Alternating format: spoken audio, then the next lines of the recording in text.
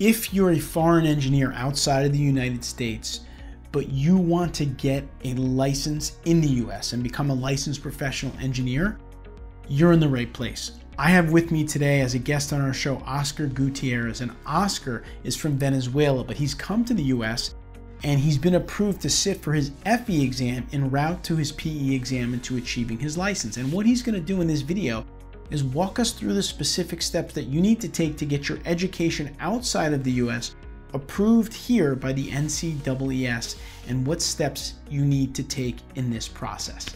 This episode of Pass the PE Exam is brought to you by PPI, a leader in engineering exam prep for the FE and PE exams since 1975. PPI provides expert prep courses and study resources designed to help you pass the PE exam the first time. PPI's live online courses include hours of lectures, problem-solving demonstrations, exam strategy sessions, office hours, and a passing guarantee. When you take a live online course, PPI guarantees you will pass, or you can take the on-demand course for free. With study guides, practice exams, and more, the PPI Learning Hub offers digital practice and review that you can take with you anywhere you have a device so that you can prepare during the times most convenient for you. Check out PPI today at ppi2pass.com to see all the options available for PE exam prep. Let's dive in.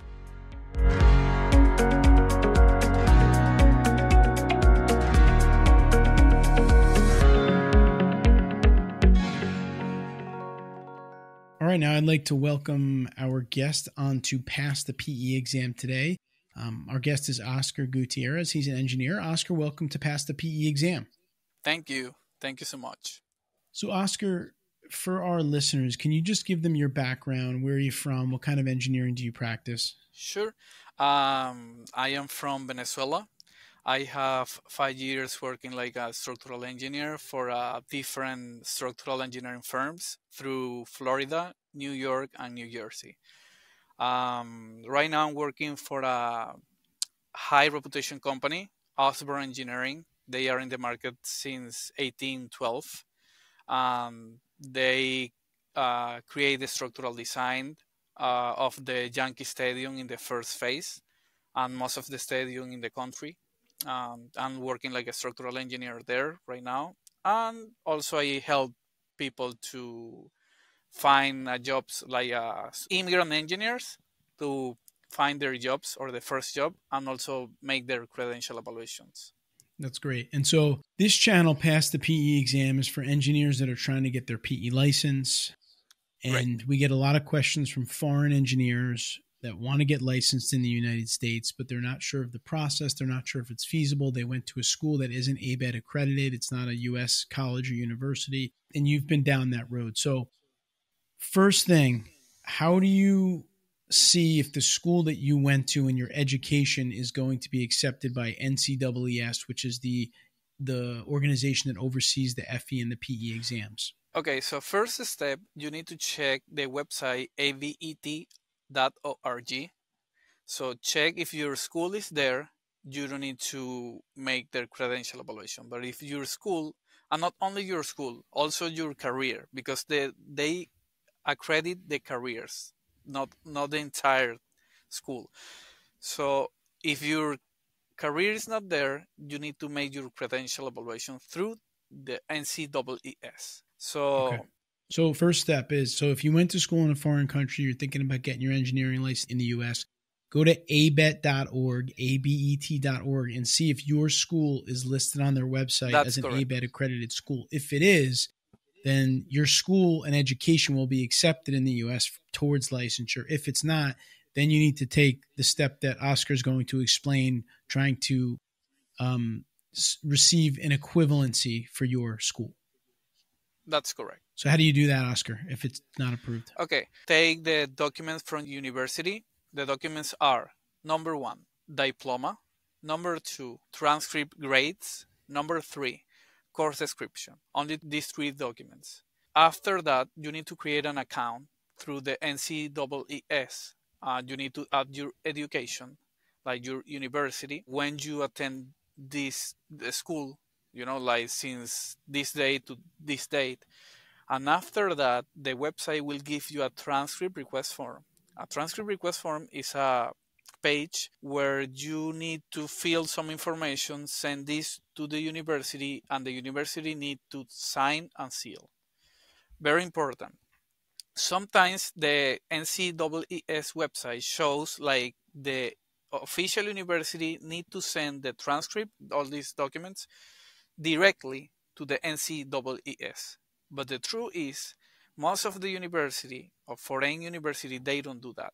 So the way that your relative can send this envelope, I will talk about this a little bit later, is if you have this transcript request form signed and sealed from the university inside the envelope.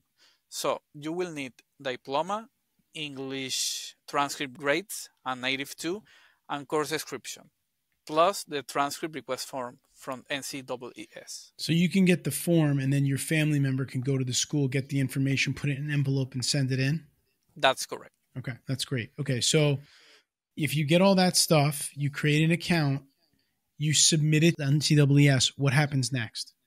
Okay, so first you need to translate these documents to English, of course. In the envelope, you need to have the diploma in native language plus English language, grades in native language plus English language, and the transcript request form signed and sealed from the university. All these documents should be copied, not the original ones. Send this envelope from your country to NCEES directly. And the course description, you need to create a resume because the course description is a book with 350 pages. It's too much. And they allow you to create a resume of this book. They just need to know the name of the course, how many credit units this course took, and also the topics that you saw in this course. After that, you translate the course description resume only, and you submit this to the NCEES email, which is help@ncees.org. And they'll connect that to your account? Yeah, they'll you know send it's like, you. Okay. yeah, this is my name, this is my NCEES credential ID, you need to provide that. And here I am attaching my course description for you to upload on my system. And the next day, they will upload on your system. After the envelope comes, you send another email like, oh, my name is this, this is my credential ID, my envelope, because they give you a tracking number. So you will see when the envelope arrived. So you will tell them, oh, my envelope arrived yesterday. If you can upload these documents to my account. And after that, they will send you an email showing like, okay, your education is already complete. You can do the credential evaluation process. When you receive this email, you go back to NCEES account and you will see a button that shows like purchase credential evaluations. It's a blue button. You pay $350 with debit card or credit card, and after 5 to 15 business days, you will receive an answer from NCEES. Okay, great. So they're going to tell you you're equivalent or you're not equivalent. Or you're not. If you are equivalent, you can go to the next step of trying to take the exam.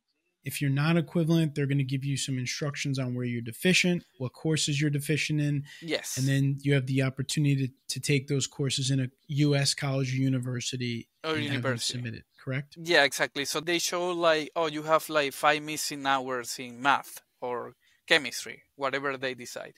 They will send you a list with approved college and universities where you can take this small course, pay the fee, and make the test. And after that, you pay a reevaluations, and they give you the equivalent credential evaluation. Okay. It's a really easy process. It's not complicated. That's great. Okay, so, and again, for those of you that are listening that aren't really familiar with the licensure process in the U.S., let me just explain it for a minute.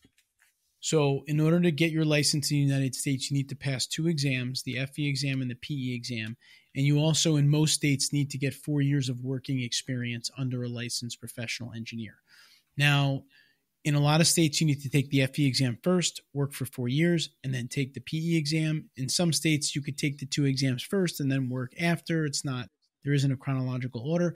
but you have to do those steps. And what Oscar was describing was just how you can take your education and have it accepted in the US so that you're then able to take the FE exam.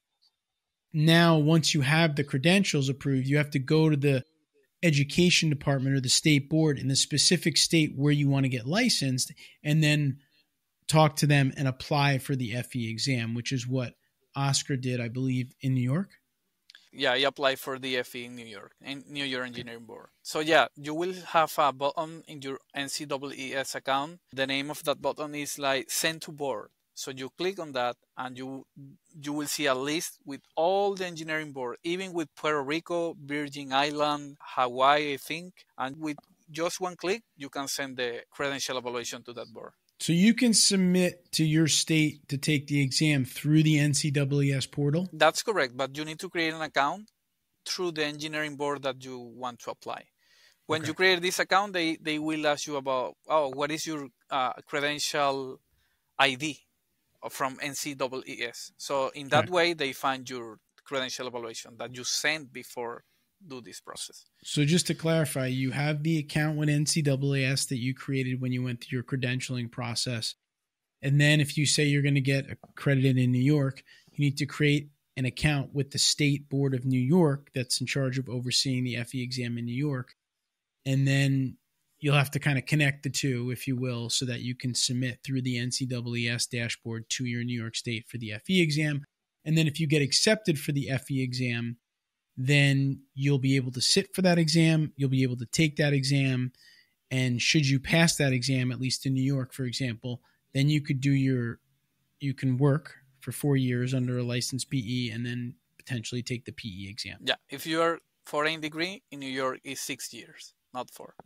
Okay. 6 years. Yeah. So that's an important point to make. First of all, not every state is 4 years experience. Most states are. I think a couple of them are less than that, but most are 4 for U.S. Born U.S. native engineers. If you're out of the country, then you have to check with that state to see, how many years it is. So for example, in New York, for me, it was 4, but for Oscar, it's 6 because he came from Venezuela. So that's an important thing that you need to understand. That's correct. All right, so Oscar's given us a great kind of example of how the entire process will flow for you if you're a foreign engineer. I want to recap it for everybody. All right, if you went to school in your own country, the first thing you need to do is make sure that that is an acceptable education in the U.S. to get your license. So to figure that out, you register with NCEES and you go through their credentialing process, which means you need to have a copy of your diploma, the transcript from your school, and you need these in both English and your native language. And the description of your courses. The three documents need to be in both language. Yeah. The 3 documents need to be in both languages. You will submit that to NCEES. They'll give you the go ahead to now you can officially go through the credentialing evaluation. You'll pay. In 5 to 15 business days, they'll tell you your education is equivalent or not.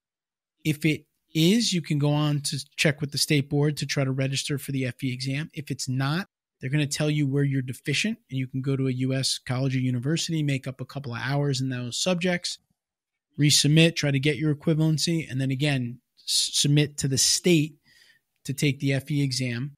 And then once you take the FE exam, you'll have to work a certain number of years. You'll have to check with the state board for a foreign engineer in the U.S., how many years of experience you'll need. Once you get those years, you'll be able to apply for the PE exam. And once you pass that, you can then get your professional engineering license. Did I get it, Oscar? Yes, that's correct. Okay, excellent.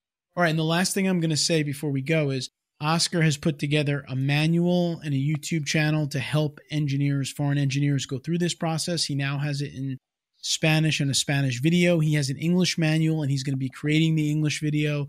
So we'll be working with him to get his information, and we'll be able to share it with our audience.